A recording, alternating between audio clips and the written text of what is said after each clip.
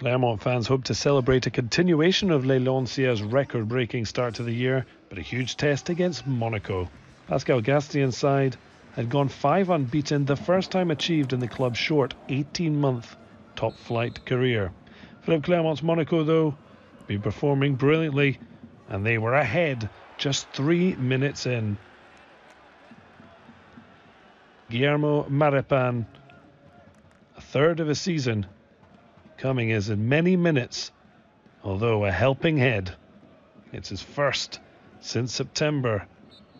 The Chilean won't care how it got in. Clermont, though, wanting more.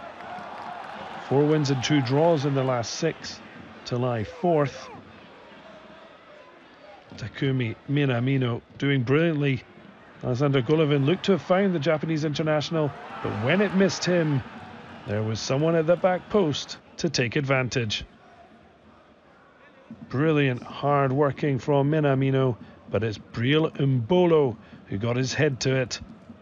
5 in 5 since returning from the World Cup. He can't stop scoring. Well, Gastien shocked to be 2 down after just 13 minutes. But it could have been worse.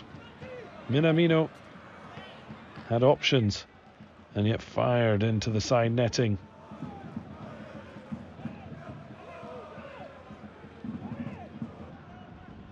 Then it was the turn of Mohamed Camara to try his luck. And the ball broke kindly. Quite some distance though, and couldn't keep the effort down. Well, Monaco, the second best team on the road, only behind Paris Saint-Germain. They're certainly proving that. After the first 45 minutes, Clermont had only won 1 of their 7 games against Monaco across Ligue 1 Uber Eats and Ligue 2 Bequeté. They certainly weren't giving up hope. Saïf-Eddine with the speculative effort from a distance. Clermont had won 4 of their 10 Ligue 1 Uber Eats games at home this campaign. As Wissam Ben Yedder looked on, there were worries for Alexander Nubel and co.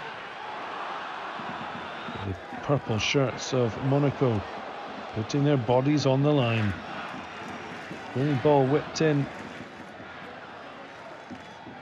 Too much traffic to work through. Gastien not yet giving up the ghost. It's certainly a confident Clermont strutting their stuff. But Jim ALLEVINAH, with the goal at his mercy, couldn't find the back of Nubel's net.